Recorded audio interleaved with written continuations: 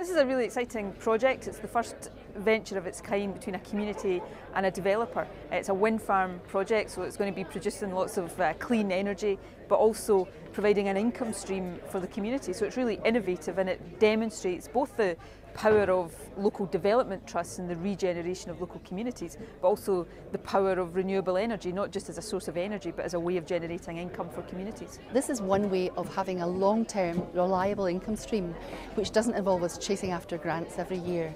It represents a real breakthrough for us in delivering our plans. We're looking at something in the region of £10 million coming over the lifetime of the wind farm project. It's a small town like many others over Scotland. It needs serious investment to make its high street work, to make its public realm work, to invest in the future of our young people. This isn't money that goes into a sweetie jar.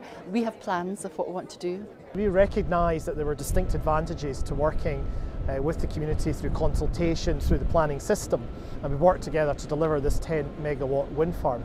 And we think it's a unique project. It's one of the few times when a community and a commercial organisation have worked together to try and create something really unique. Indeed, we would very much like to do further joint venture projects. We think it's the future, and we think that it's a way to really bring the community and the general public on board.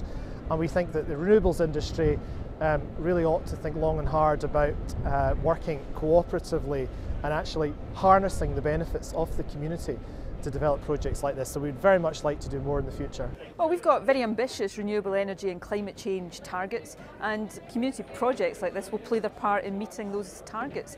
But this is a really exciting example of a project that helps to meet those targets but benefits local communities in the process, and the Scottish Government's been able to help with the provision of a loan to the Development Trust here, and we're very, very pleased to support it.